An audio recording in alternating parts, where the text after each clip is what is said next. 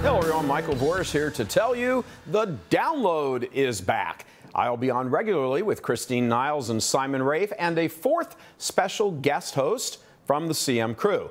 We're going to have in-depth discussions on the big news of the day and, of course, indispensable analysis from a Catholic perspective. So don't miss the download premiering on YouTube at 5 p.m. Eastern every weekday. God love you. A phony apparition is becoming the butt of jokes, and the Vatican, of course, just lets it all go on.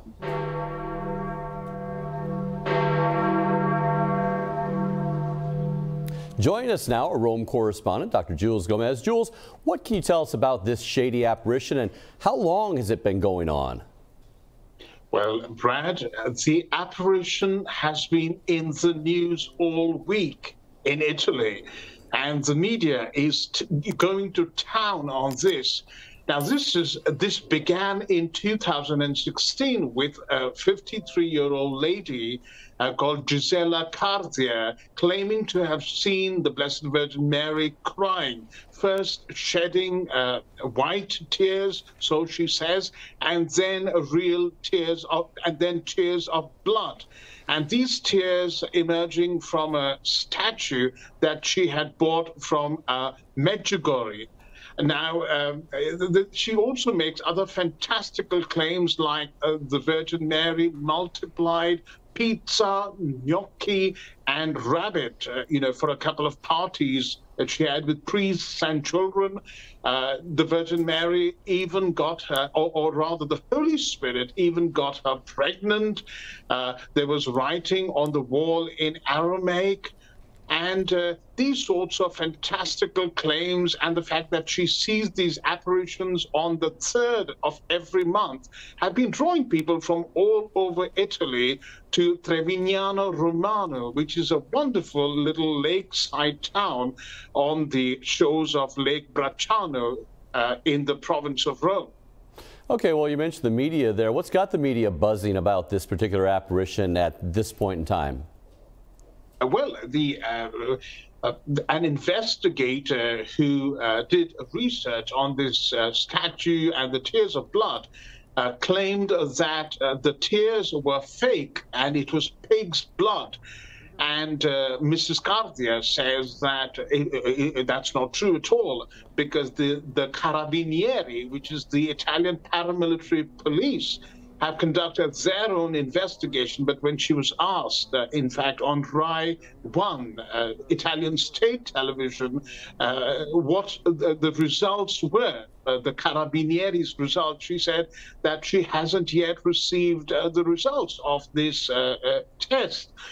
There have also been claims of fraud, donors giving fairly large sums of money, running into hundreds of thousands of euros, and nobody knows where the money has disappeared. Meanwhile, Mrs. Cardia herself disappeared for a couple of months, and now she's back claiming that on the 3rd of May, she's going to be blessed with yet another visitation from the Madonna of Trevignano. Okay, well, you said this is going back to 2016, and it seems like there's some problems here. We don't have did the local bishop ever get an investigation into this apparition going? Yes, actually, no. The local bishop got involved. There are pictures of him, holding the statue, the supposedly weeping statue, on an altar before a large crowd, and Mrs. Cardia is standing at his side. And he seems to have been involved. A number of priests have been involved. Nuns have been visiting the site. But Monsignor Romano Rossi, who was then Bishop of Civita Castellana, the diocese, did not really conduct an investigation. He said he needed to examine the spirit of these meetings and make sure that the messages had a note of the gospel of grace and not focusing on judgment. I suspect he was referring to other apparitions like in Fatima, where there is certainly talk of God's wrath and judgment. Or, you know, in Akita, Japan, where he talks about fire falling from the sky, bishop against bishop and all that. Well, and that as an approved apparition. Rossi now, he has since been replaced by another bishop? Yes, the new bishop, Marco Salvi, has announced that there will be the results of an investigation he ordered, and this commission, comprising of a Mariologist, a psychologist, an exorcist, a canonist, and a theologian, are supposed to be reporting next week. And we are told that the report is going to say that these apparitions basically are fake. They're going to, stamp rejected on it. They can, when an investigation into a private revelation or an apparition is conducted, they can say it's approved, it's doubtful, or it's rejected. There are three categories. This definitely is going to come in the third category. That's what people are expecting. Okay, well, that was 2016. That was 7 years ago. What is the relationship of this local Italian diocese to the Diocese of Rome? Well, it's it borders the Diocese of Rome, and it is a kind of diocese that is supposed to come directly under the authority of the Holy See. So the configuration is quite different in this part of the world. And so it's rather sad that no Vatican official is directly involved, especially since so many of the pilgrims coming to this site obviously come from the city of Rome. Well, yes. I mean, it's right next door to Rome, and Rome was kind of the, if you will, the metropolitan in that sense of that area. That's where then Rome has let this go on for all this time. You would think that they would tap the local bishop Rossi on the shoulder and say, "Hey, you need to move your feet on this a little bit." But in your estimation, what responsibility, if people are scandalized, falls back on the Diocese of Rome in all this? Well, it's quite serious, because it's not just people being scandalized, but atheists and agnostics, the culture despisers of Christianity, Protestants as well, making fun of the whole thing, because it's just been a farce. And it's drawn hundreds and thousands of people over these years. Very fantastical claims have been made, but priests have gotten involved. But there's been no official pronouncement, even though it is on the doorstep of the Vatican.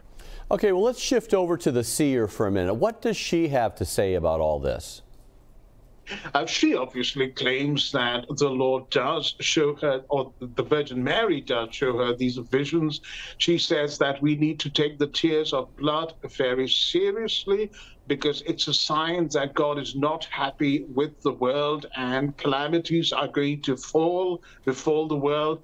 She also says that large numbers of people are blessed, and when people come, they pray the rosary, they go to confession in large numbers and confess their sins, and therefore there is no doubt that this is true, and this is a blessing in her opinion. And she also says that she and her husband have not embezzled funds.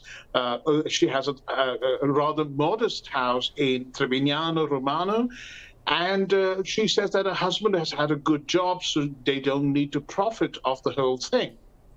How are Catholics in the local area reacting to these apparitions, and what's been the response from the local clergy? Confusion, if I may put it in one word.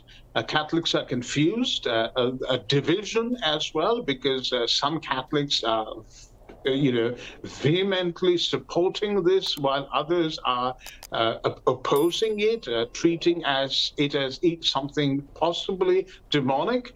And again, the clergy have sat on the fence. The phrase that comes to my mind is, the people are like sheep without a shepherd. A few years ago, the vicar of the parish priest of Trevignano Romano shut his door and said that they could no longer hold prayer meetings in his church. And Mrs. Cartier simply shrugged and said, well, they did the same thing to, the synagogue shut its door on Jesus as well. So we're in a similar position. You mentioned the tears were fake. What substance, again, were the investigators saying that the tears made up these tears? A pig's blood.